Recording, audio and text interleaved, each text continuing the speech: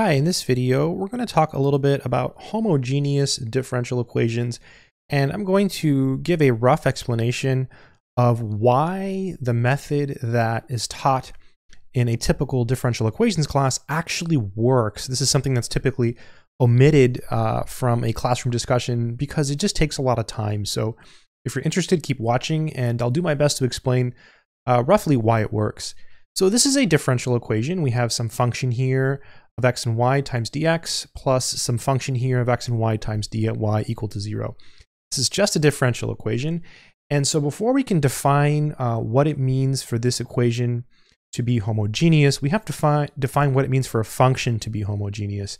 So if you have a function, say f of xy, okay, and then let's say that you look at f of lambda x, lambda y. If you plug in lambda x for x and lambda y for y, if you make that substitution, and you end up with lambda to the n f of xy, so if this happens, then you say this function is homogeneous of degree n. So this function f is homogeneous of degree n. And again, this is a loose discussion, so I'm saying a lot of words where I typically should be writing, if you read this in a math book, it'll be a complete sentence. So this is kind of like a notes version of what you see in a book. So whenever a function satisfies this property, we say it's a homogeneous function of degree n. Some books use alpha instead of n. So it turns out that if m is homogeneous and if n is homogeneous and they're both homogeneous of the same degree, then we say the dE is homogeneous. So I'm going to give this a name. I'm going to call it 1. So we say 1 is a homogeneous dE. So homogeneous dE if both m and n are homogeneous of the same degree. So like if they're both homogeneous of degree 2. If both m and n are homogeneous, it's a big word, of the same degree. And I'll just give you a really quick example just so you see what it means for a dE to be homogeneous. Let me just switch colors here.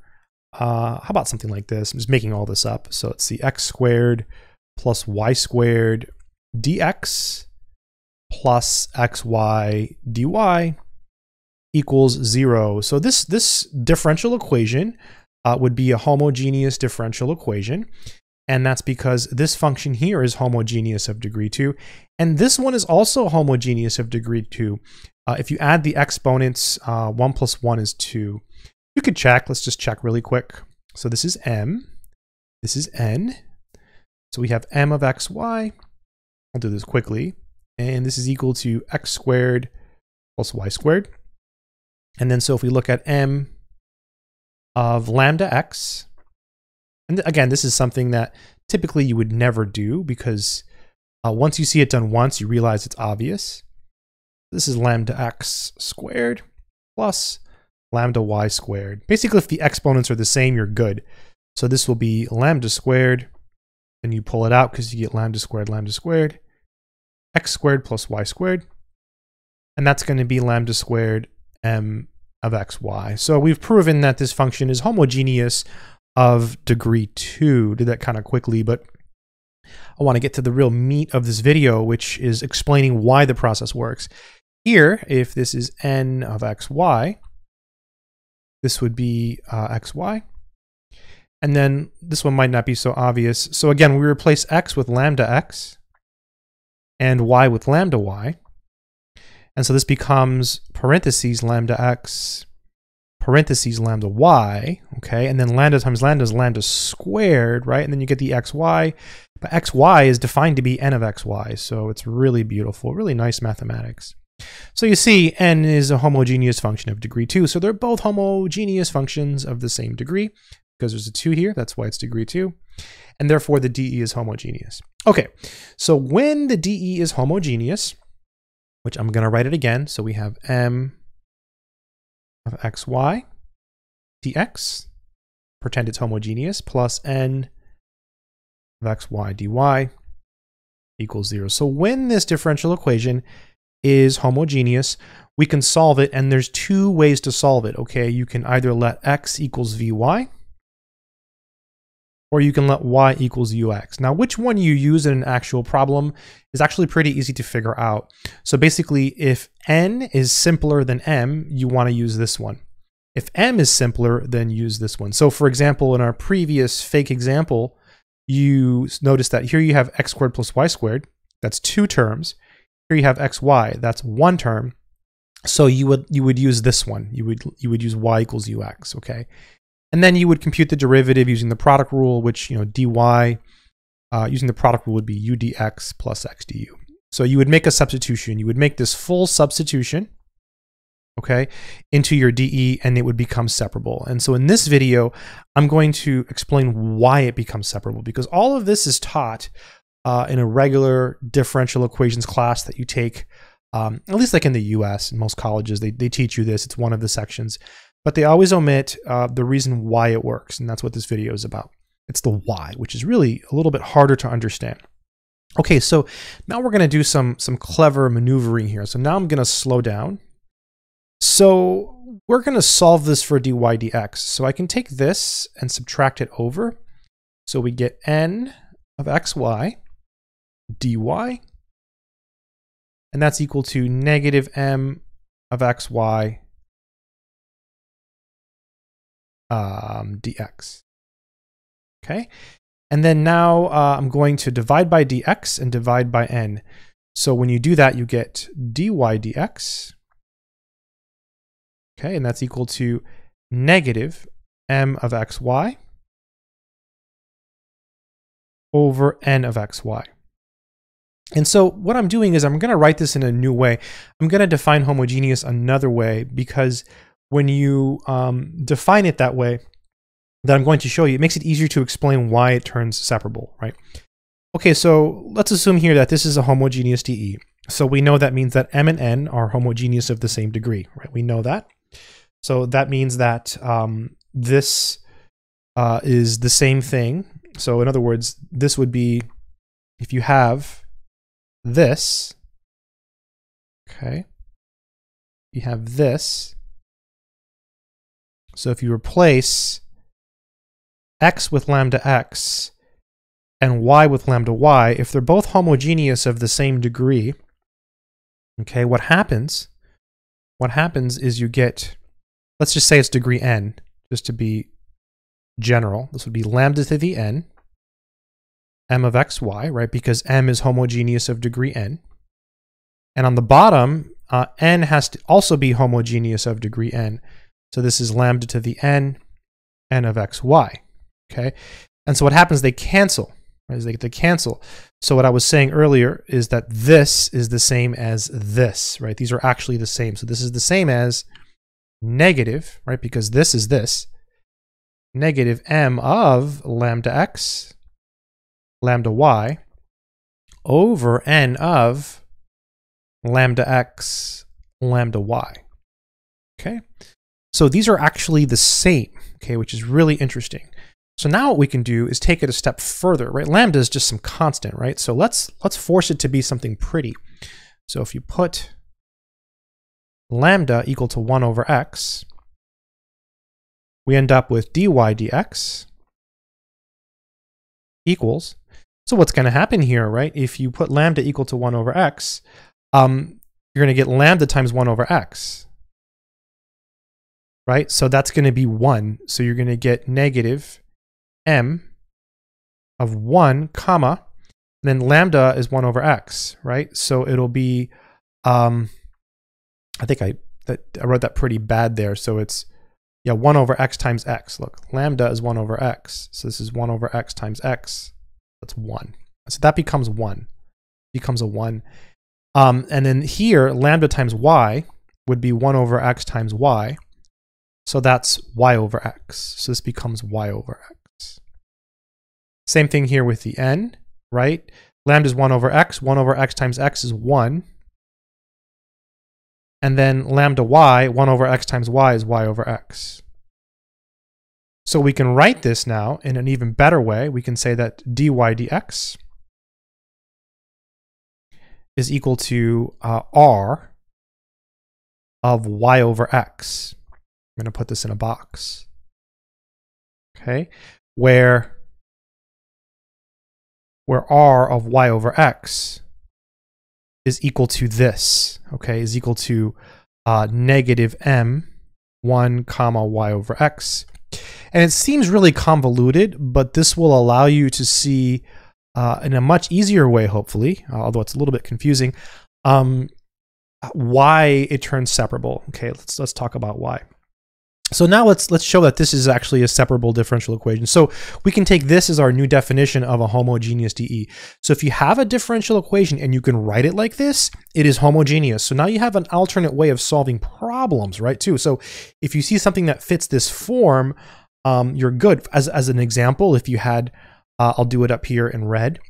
If you had, let's just see, like dy dx equals e to the y over x, right? This would be, I guess it fits this form, right? So it'd be homogeneous and you'd be good, right? Because it's a function of y over x. So it's a different way to define homogeneous. Now, it's not necessarily good to put it in this form to solve it. Usually it's not a good idea. So, okay, so now we're going to make our substitution. We talked about how y was equal to u over x. Well, that means that u is equal to y over x. So we really have dy dx equals r of u, right? Equals r of u. That's really what we have. And so now we're going to show, we have to show that this is separable. That's the goal. Okay, we have to show it's separable. I'm going to give this a name. I'm going to call it star. Okay. So if we do that substitution, we can compute dy dx.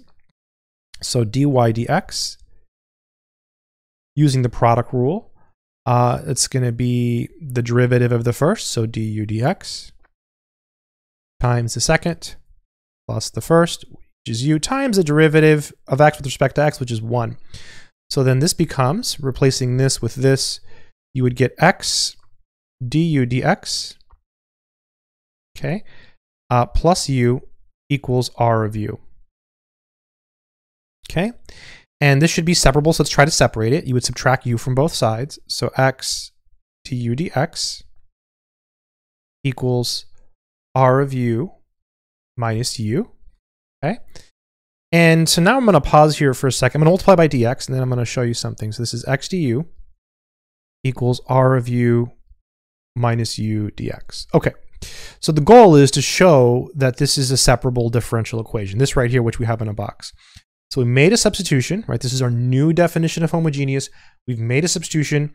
We've done some mathematics. We're at this point, and again, the goal is to show that this is actually a bona fide separable differential equation. All right, so I want to divide by r of u minus u, but I'm concerned because I don't want to divide by 0. So watch this. I'm going to come over here. So if we were dividing by 0, in other words, if r of u is actually identically equal to u, okay, so if it's u, then star